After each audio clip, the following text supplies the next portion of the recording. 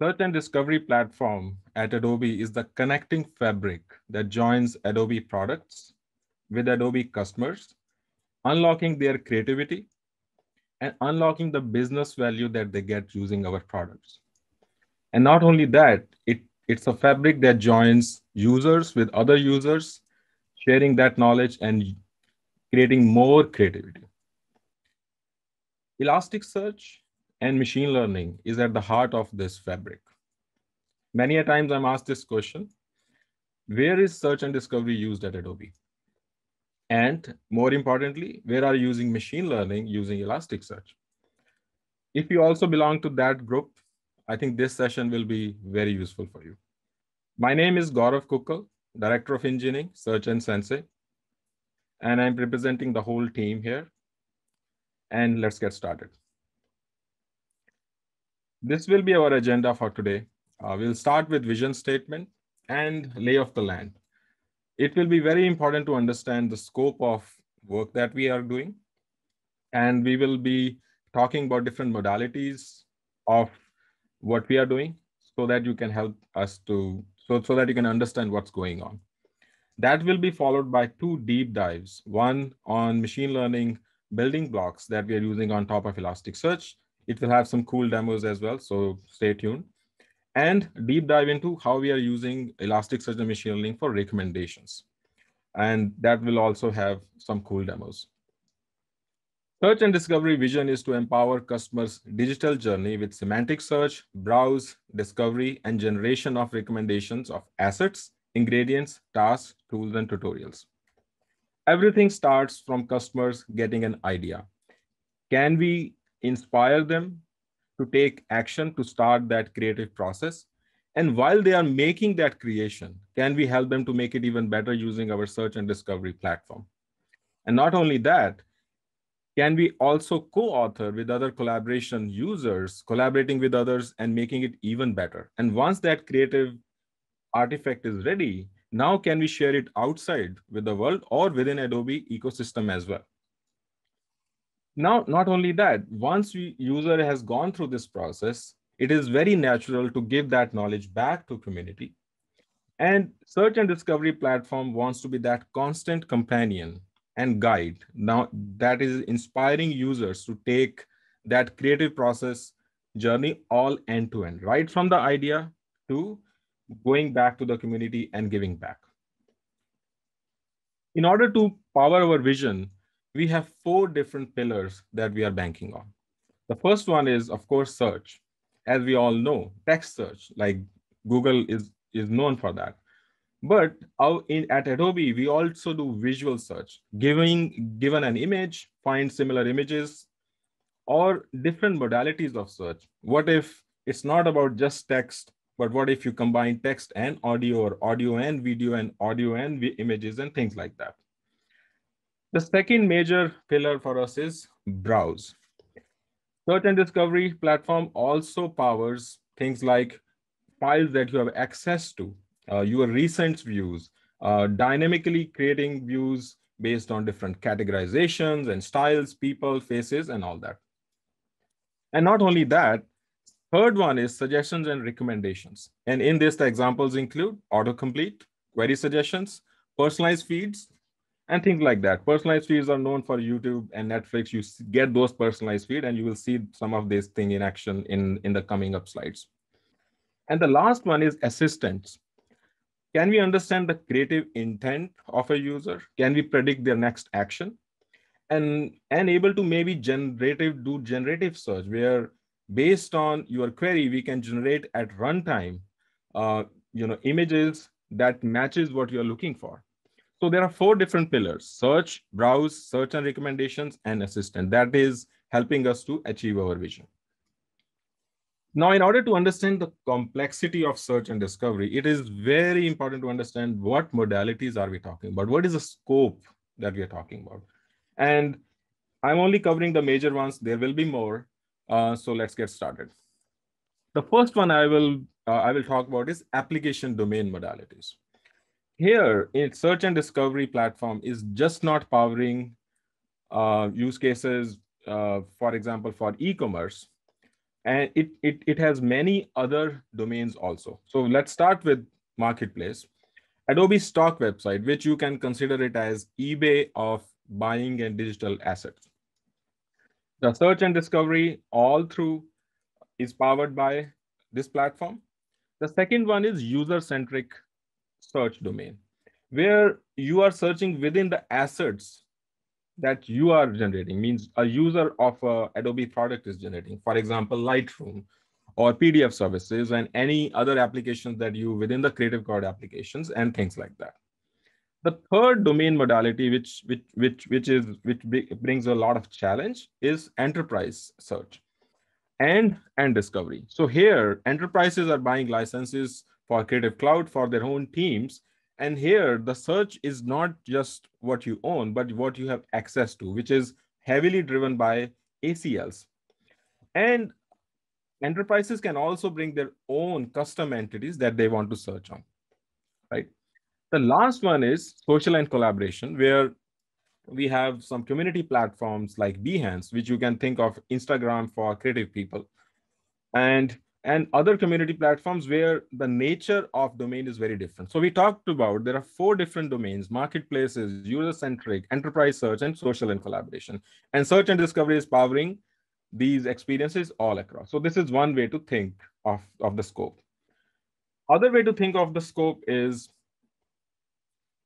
are you powering search only within the products, or it is all across? So actually the answer is both. And Adobe has lots of products, as you can see, and these are just few of the many, like Photoshop and Lightroom, XD, Spark, each one delivering a lot of business value to their customers. And search and discovery is powering search experiences within the app and across these apps.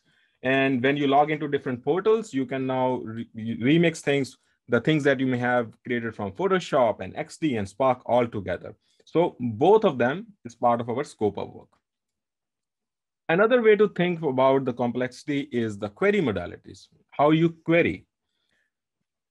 Keyword search is basics. So given a query of beach, you start getting these beautiful pictures that you see on Adobe Stock or other places in different products.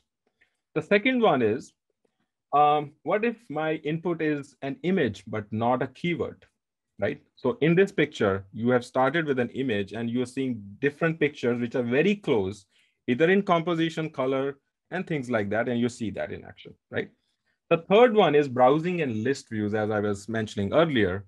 If you go to assets.adobe.com, I want to see all the files or artifacts that I have created, uh, things that I've shared with others, deleted views. All of these things are powered by search and discovery platform.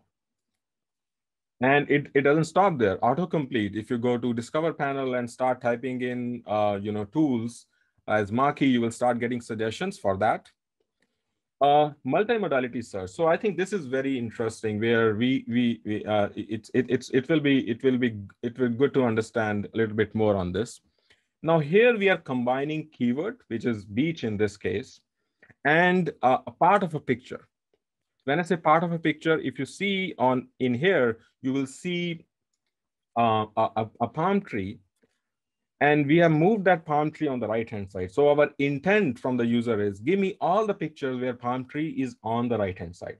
So it is taking that intent plus the textual intent of beach, and now you can start getting pictures. So this is where it's cross-modal or multi-modal search comes into the mix. And we are applying this all across the board in various products. Suggested search, give me suggestions when I query. And the last one is lookup-based queries. So Adobe has created these, MIME types, different type of assets, which are very proprietary. For example, Photoshop and libraries, Adobe libraries are composites. So they can have tons of elements or primitives that are attached to them, which is images, videos, audios, textual content, all combined into one. And there can be thousands of elements within one. So there is a need to search and browse within it. And that's also powered by search and discovery platform. There is another way to think. I touched on is recommendations, or which is a fancy word for discovery. There are two different modalities that we are talking about here. The first one is passively recommendations, passively recommending some things, which is like YouTube recommendations and all that. Similar to that, we have our own feeds that we power at various experiences that belong to that category, and you see that in action on the right hand side.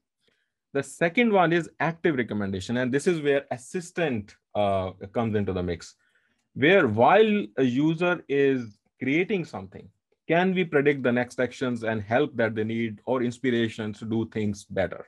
So that is where, on Photoshop, Discover panel does that. And we are launching a new feature in Lightroom in coming months that will also have a similar, flavor to it, where you given an image, it can start giving recommendations of how to edit it the best way possible with single click. um so this is another angle that we should be looking at, asset modalities, right? When I say asset, it is the artifact that are produced using Adobe products by a customer of Adobe. So textual content, of course, search is known for that, like PDF documents or help tutorials and things like that. But we are covering images, we are covering videos, we are covering composite documents. As I was telling earlier, which are made from these primitives, videos, images, textual content in various forms and nature by different products, and we power such experiences. And custom entities. I touched on this before. Enterprises can bring their own entities to search on when using our Adobe product. So that's another angle. Adobe assets. There are some Adobe assets which float around, which are common, which can be reused between different applications and the whole ecosystem. For example, tutorials and plugins and colors and fonts, libraries belong to that category. So we search within that. And there are new modalities coming. Well, audio is not entirely new, but AR, VRs, and 3D formats are all new. So searching and discovering that kind of content needs a different kind of technology, and hence we are using machine learning to power, and of course, Elasticsearch to power those experiences. So you have seen the breadth. So breadth of this. Just to level set our understanding, we are not talking about one Elasticsearch cluster here. The infrastructure is pretty big. We are talking about 29 different clusters, where the largest one has 150 nodes running. And in aggregation, we are talking about tens of billions documents which are stored there, more than 600 million read requests per day, 250 million writes, updates, creates, and all that happening per day, two different public clouds, and four different regions of the world. That's what the infrastructure looks like. Now, if I take a step back, I've talked a lot. These are the whole scope, and maybe it's covering maybe 70% of the whole thing. But to keep it simple, this is the scope that we're talking about. We talked about pillars and application domain modalities and query modalities, asset modalities. Our indexing modalities are also very different. Some have sub-second latency, others are fine with 24 hours latency as well. And the infrastructure is pretty big. So this is the scope of this. Now, I think this is a good segue to go. Where are we using machine learning, right? So that's a natural question, because that's the main thing that we are going to talk about here. There are four different places, I would say majorly, where we are applying machine learning. The first one is understanding the content. As you have seen, it is not only about text. We are applying on videos and audios and images and all that. So creating those ML embeddings and scores and tags while the ingestion is happening is critical for our success. So that is where we apply or deploy machine learning, at one place. The second one is there are three different phases of queries. And the first one is intent detection of a query. That is also where we apply machine learning, query to ML embeddings using dictionaries and knowledge graphs and things like that.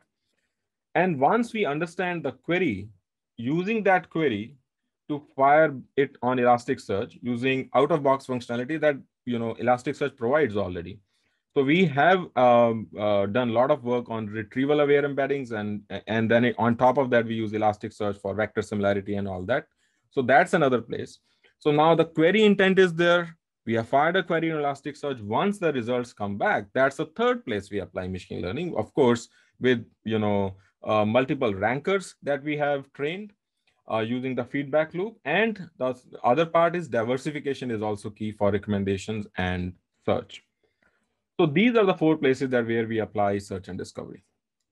So now we'll be looking at deep dives into the demos, as well as we will be covering ML, how we are using machine learning at scale.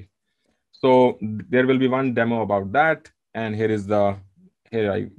you go. There are billions of assets in the Adobe Cloud, created with various Adobe tools. The assets are of many different types, each of which has its own representation and characteristics. This, along with the gap between low-level features and high-level semantic concepts, makes it difficult to search across different content types.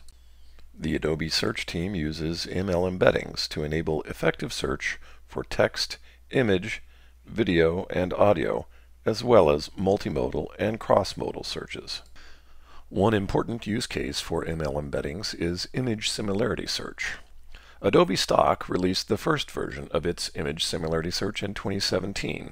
In subsequent years, we've added additional features, including search by color, content, and composition using 3 embeddings, search by object position and size, and we're also working on a multi-image similarity search, which enables searching on various elements selected from multiple images. For all these capabilities, the key idea is to decompose the space into low-dimensional subspaces and quantize each subspace separately. We represent a vector by a short code composed of its subspace quantization indices. We can then efficiently estimate the Euclidean distance between 2 vectors using these codes. This approach helps to compress the data and perform nearest neighbor search efficiently.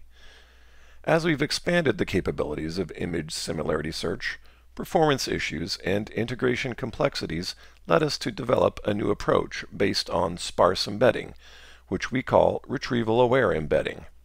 This approach has shown promise, and we're using it for our current work on multimodal search.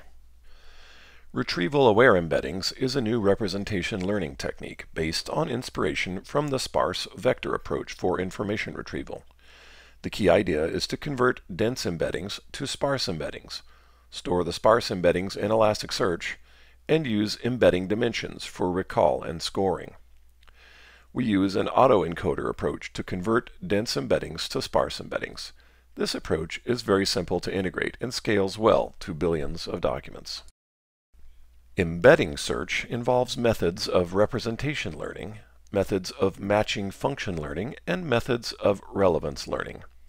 The capability of neural ranking models to extract features directly from raw text inputs overcomes many limitations of traditional IR models that rely on handcrafted features. For matching embeddings, we need a search engine that is fast, reliable, and scalable, as well as a way to represent documents in terms of embeddings, which is where Elasticsearch comes in. At a high level, embeddings can be divided into 3 parts. The learning phase, which is focused on representation models, composed of 2 parts, a query model and a document model. The matching function f can be as simple as a vector distance metric, like a cosine distance. The ingestion phase performs document encoding and common transformations on the document before indexing. And finally, the search phase, in which we perform query encoding, query building, and searching using Elasticsearch. Conventional image search engines use a lexical approach that looks for individual tokens and their frequencies in the document, but it doesn't perform well for long queries because of the rarity of the tokens among all documents. Longer queries require a search engine that can understand the holistic meaning of a text query, express text and image embedding in the same space, and then search using the nearest neighbor approach.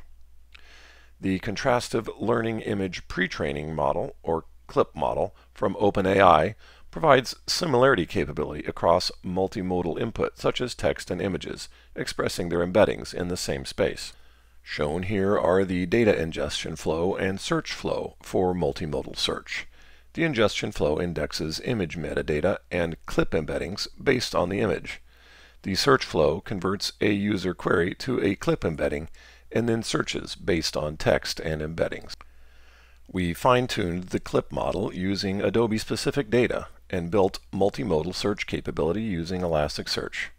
We are actively working on this, and initial results are promising for both short and long queries, as shown in this demo of multimodal search in Adobe Stock using the clip model. We've used embedding search for the Find Assets by Position and Size feature in Adobe Stock. This search is based on text, embeddings, image objects, and object location. Objects and their location in an image are represented as embeddings in Elasticsearch. When a user selects the object in the UI, we convert the selected object and location to embeddings and perform an embedding search to retrieve and rank the results. Let's see this feature in action in Adobe Stock. First, the user searches for images of the Eiffel Tower. When they find one they like with a blue sky background, they click Find Similar to find others with a similar appearance. Then, using the UI widget that identifies objects in the image, they click on the Eiffel Tower to isolate it in the center. The results then return images of the Eiffel Tower in the center of the image. Next, they use the widget to drag the Eiffel Tower to the left of the field of view. The search results then change accordingly, showing the tower on the left side. Likewise, dragging it to the right changes the results to return images with the tower on the right side. And they can also use the widget to reduce the relative size of the tower, and the results then show images with the tower farther away and appearing smaller. The search engine takes the input text, selected object, the object size, and object location in the canvas, and searches for assets that better match that object with its new size and location. Another application of these techniques is multi-image similarity search, where you select objects or scenes from different images and get search results based on those objects or scenes. The search engine takes the two objects or scenes as input, converts them to embeddings, and then performs the similarity search. Let's look at a few examples. Suppose I'm working on several projects using this collection of images. For my first project, I need a tent image. When I select the image, Sensei automatically detects objects and persons and identifies them with dots. Suppose I like this image of a tent, but I want a different background. I'd like to see it under a night sky with stars, like this one.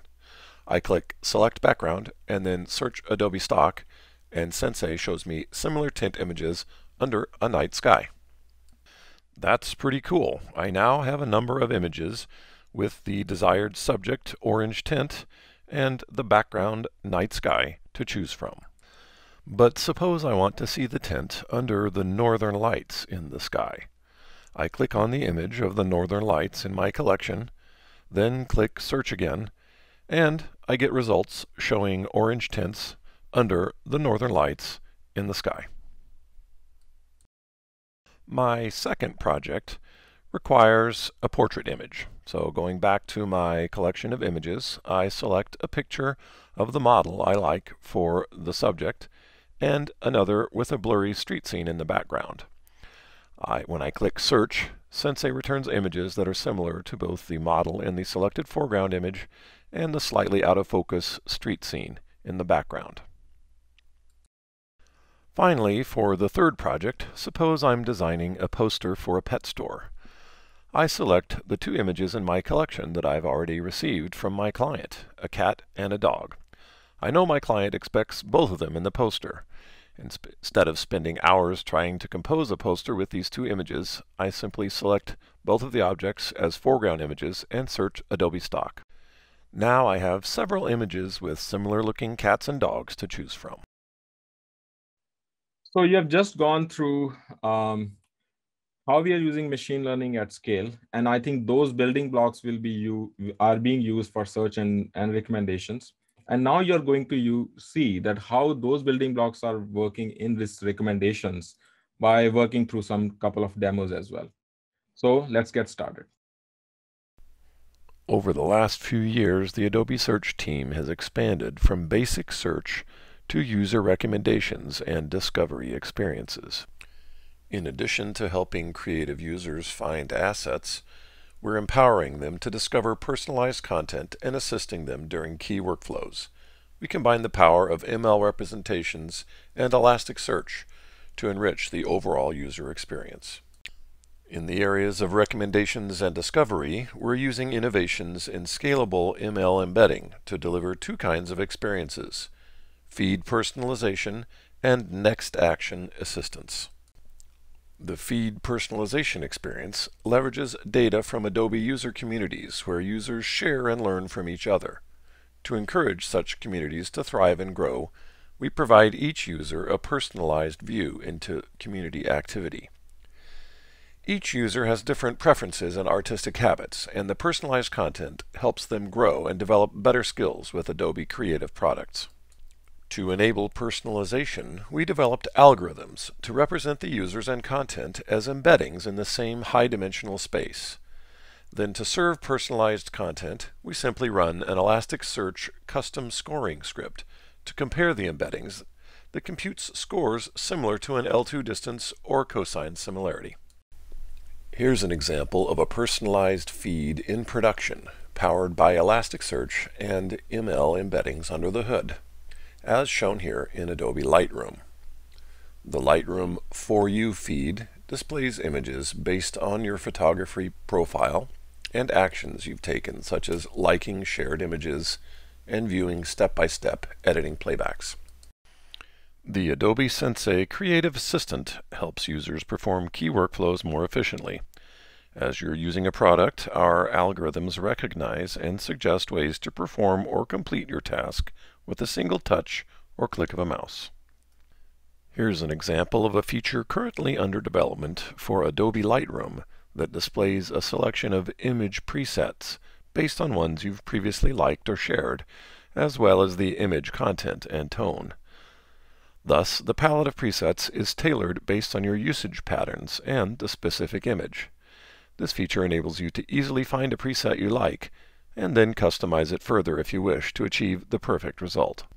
This feature is made possible by embedding the user context and image characteristics into the same embedding space and using Elasticsearch to retrieve and rank the best presets. Here's another example of a Creative Assistant feature, this time in production in Adobe Photoshop. The Photoshop Discover panel displays help, suggestions, and resources relevant to your project. And the results it displays are based not only on the search term you enter, but your current context, including the tools you've recently used and actions you've taken, making the results immediately more relevant and helpful. This is all made possible by the robust Elasticsearch technology that enables us to apply our latest ML innovations in easy and elegant ways. Thank you so much for being with us in this session. And in the end, I would like to give the credits to our whole team, and especially to the folks that you're seeing on the screen, Rand, Venkat, Amin, Nandaja, who helped us to build this presentation, and you can think of as a presenter. And also want to mention Frank Bain and Jayant of the great work that they have done at Adobe. And thank you so much for being with us.